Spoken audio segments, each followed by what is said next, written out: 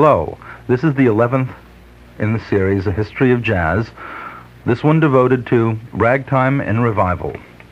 Not the revival of the 70s, as we all know, but the first revival in the 40s and 50s. Lew Waters was undoubtedly the key figure in the worldwide jazz revival which began in the early 40s.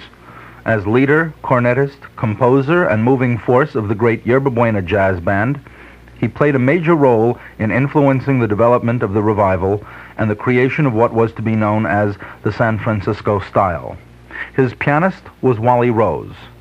And from the first recording session of the Yerba Buena on December 19th, 1941, let's hear Wally with the band playing Scott Joplin's Maple Leaf Rag.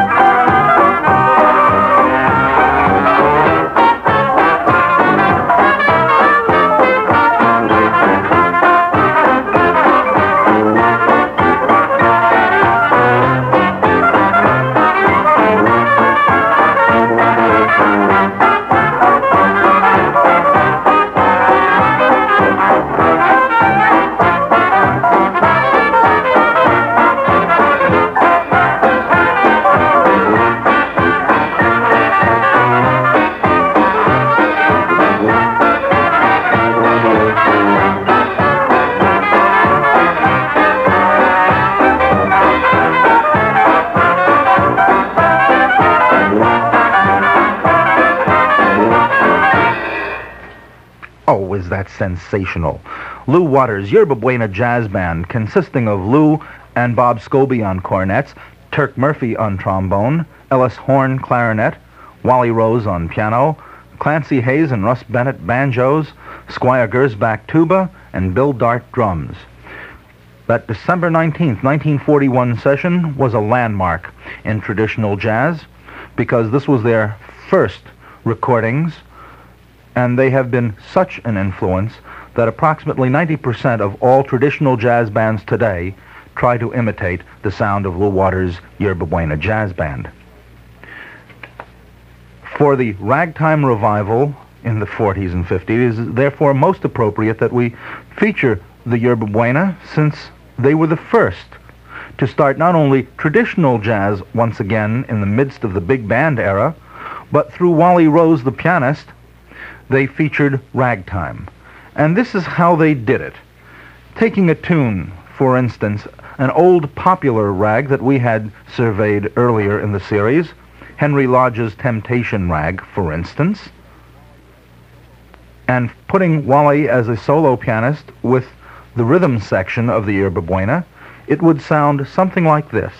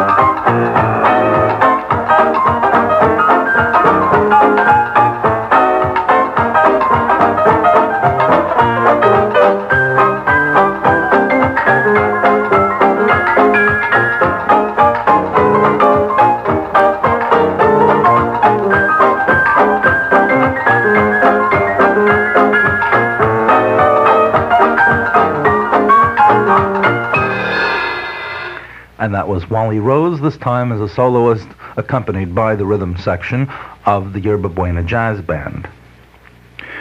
The next in the revival of the 40s was a young man. I always tend to think of them as still young men, but Ralph Sutton was born in 1922 in Missouri, and he was a unique fellow because while he was growing up in the 30s and early 40s, his idol was Fats Waller. And what was unusual about that was that you wouldn't have thought that the New York stride East Coast pianist, Fats Waller, would be the idol of a Missourian. In any event, Ralph Sutton came to New York in the late 40s, where he started to dazzle everybody with his unique style. His performance was what counted. It was fresh and original. And he started developing a fresh and original repertoire. For the first time since it was written in 1908, Gene Schwartz's rag, The Whitewash Man, was recorded in 1949 by Ralph Sutton.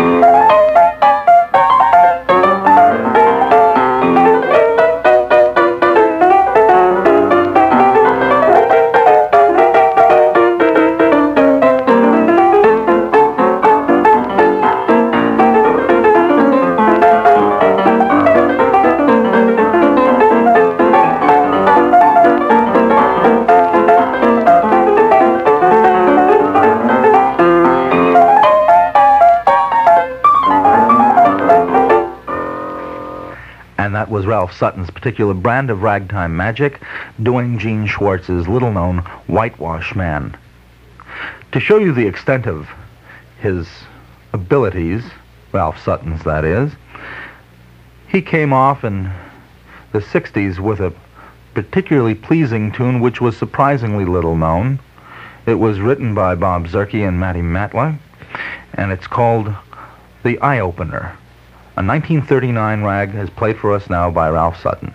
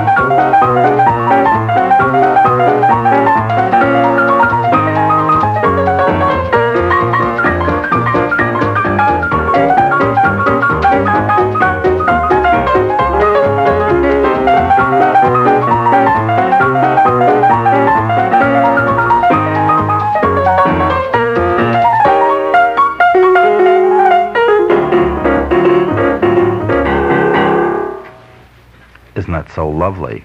That was the rather late rag, Eye Opener, 1939, as performed by Ralph Sutton. And finally, to show the versatility of the man, if such is needed, as well as the extent of the different kinds of rags that were being considered, Ralph's first love, Fats Waller, with his lovely composition called Alligator Crawl.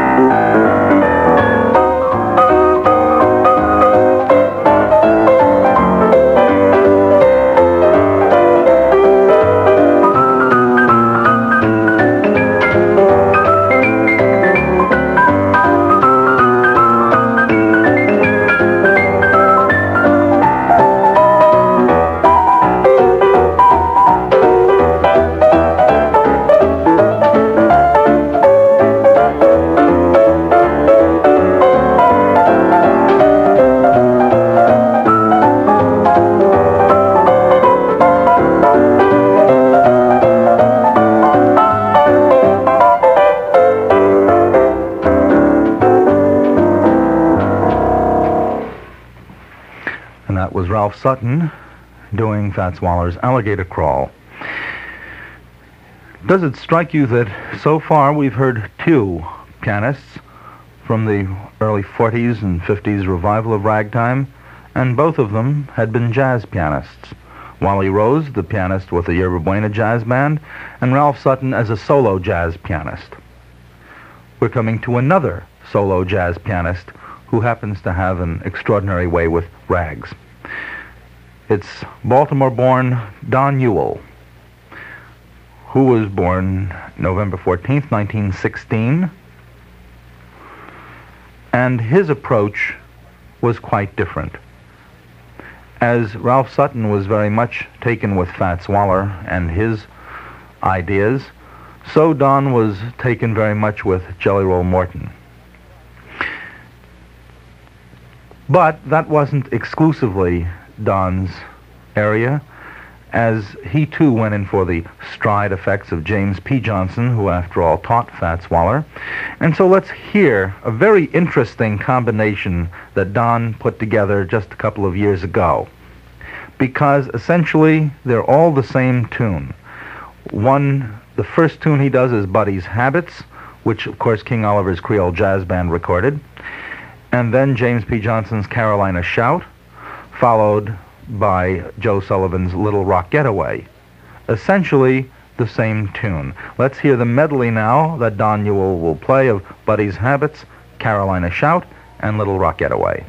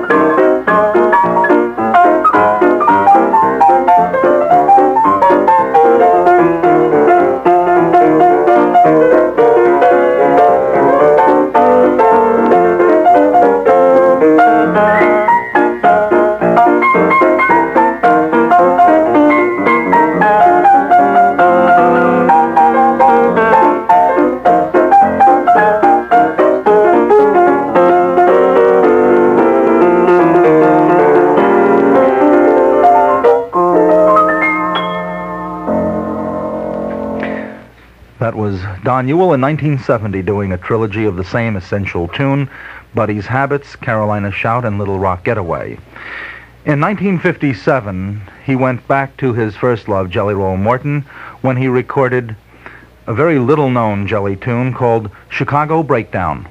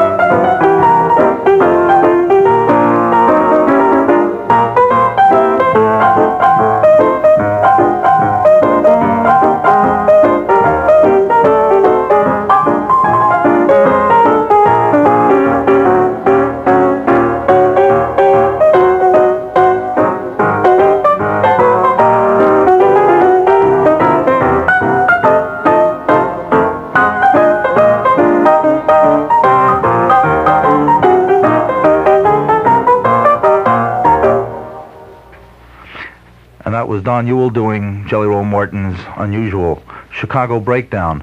But then Don was always known for the unusual. As a great jazz man, he sought out the unusual. And in the last of our survey of Don Ewell, taken from a 1952 recording session that he did, and he did it with an unusual idea once again.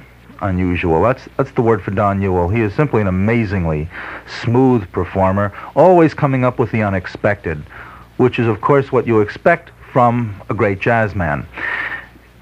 This idea for a recording, Don was going to take a bunch of King Oliver recordings and do piano solos. And one of the tunes happened to be Froggy More, or as Jelly originally wrote it in 1918, Frog I More Rag. And so here's Don Ewell unwittingly playing another Jelly tune, although he was really trying to take off on the King Oliver records, of Jelly's Froggy More.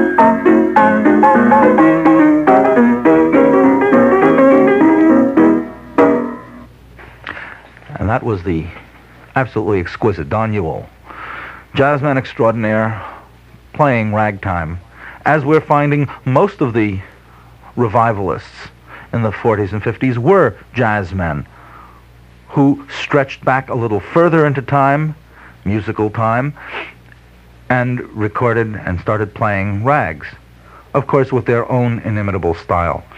Another such jazzman was Marvin Ash, born in Lamar, Colorado in 1914.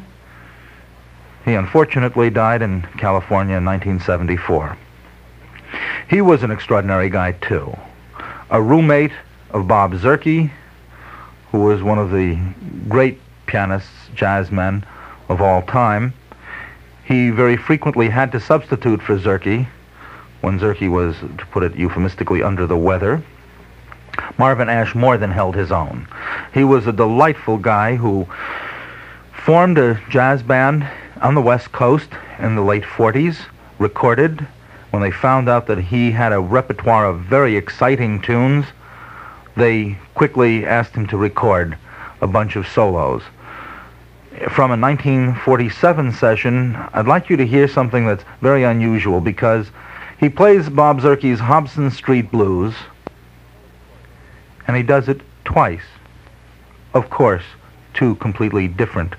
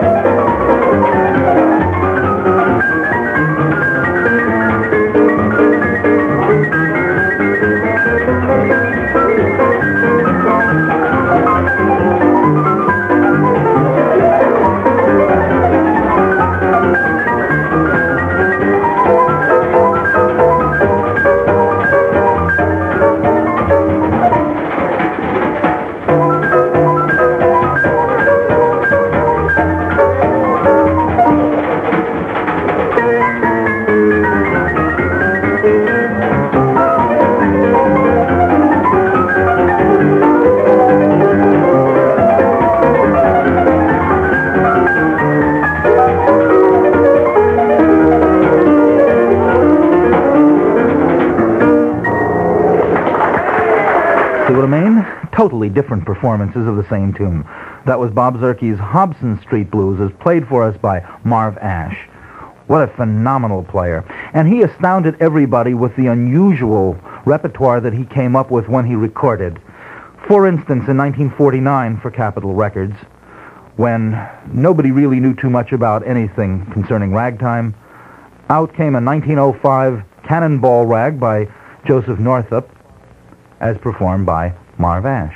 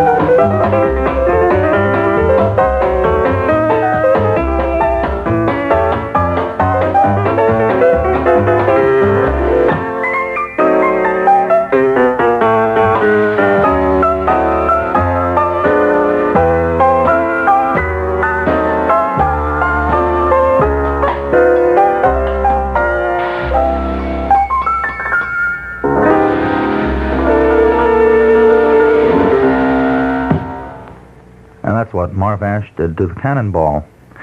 Just to show you how unusual Marv Ash is and how completely differently these jazzmen are when it comes to a familiar tune. At least I hope it's a familiar tune. We heard Wally Rose with the Yerba Buena Jazz Band at the beginning of this session doing Joplin's Maple Leaf Rag. And now I'd like you to hear Marv Ash do the same number.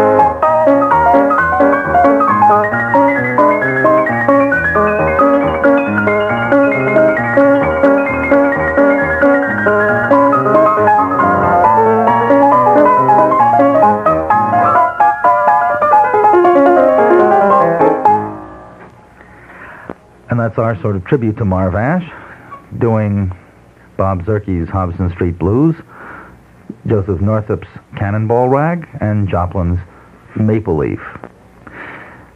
A phenomenon of the 50s were guys, professional studio musicians, who adopted a pseudonym and performed ragtime.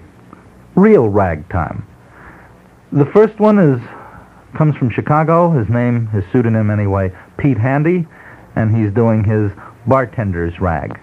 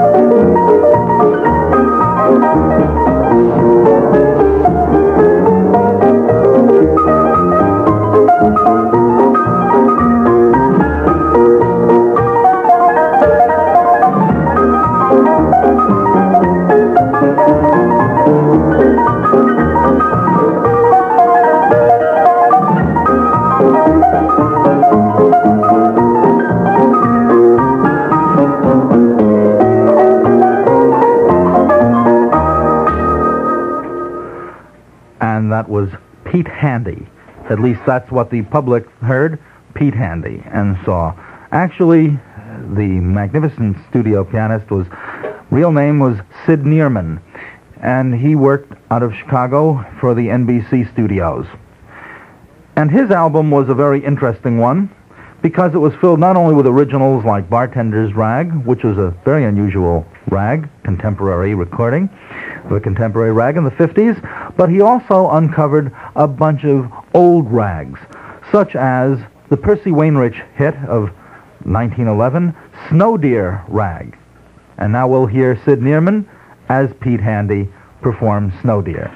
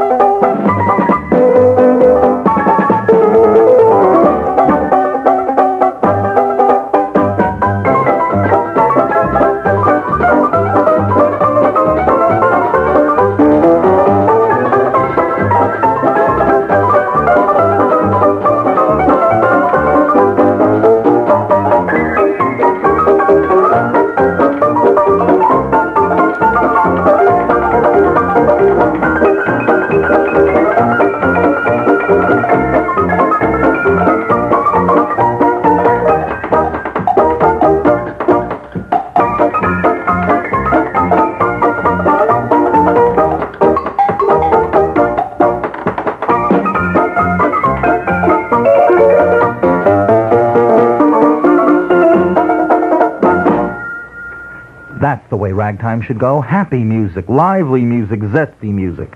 Indeed, this is what the pseudonymous guys in the 50s were doing. Studio men who grew up in the ragtime era, or the last part of the ragtime era, actually, when novelty rags were in bloom, so to speak. But when they did it themselves in the 50s, after having never played rags, they added a special feeling that really didn't happen when the jazz men played it, and it didn't happen when the classical boys got hold of it. This is real ragtime with the fine, proper spirit that ragtime engenders. The next pseudonymous player, his real name was Dick Hyman, but he went under a bunch of pseudonyms in the 50s. This one, he was Slugger Ryan, as we'll hear Jelly Roll Morton's The Naked Dance.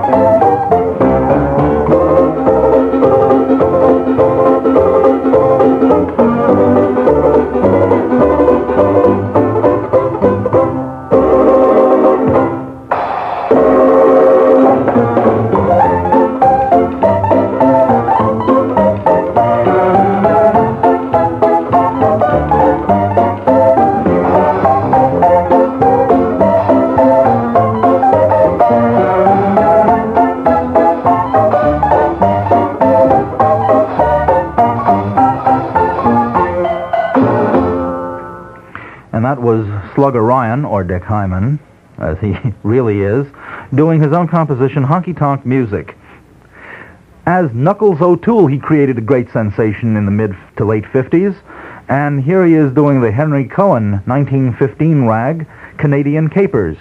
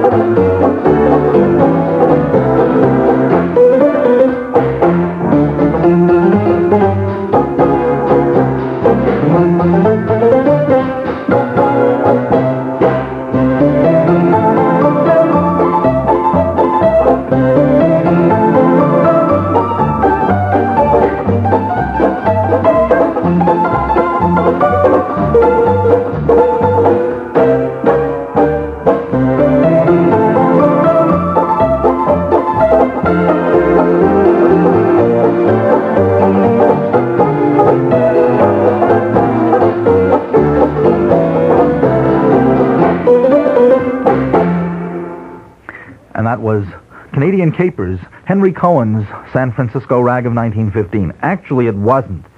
Actually, it was Sid Laprati's Rag of 1915. Sid Laprati was a Barbary Coast pianist who had a big piece, of which Canadian Capers was only the first part.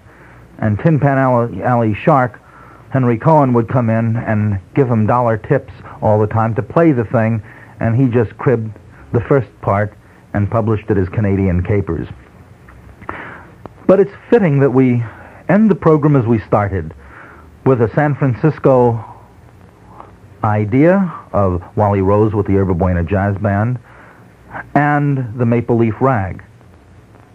That's right, another version of the Maple Leaf Rag. This time Dick Hyman, that marvelous studio musician, jazz man extraordinaire from New York City, performing as Slugger Ryan, Scott Joplin's Maple Leaf Rag.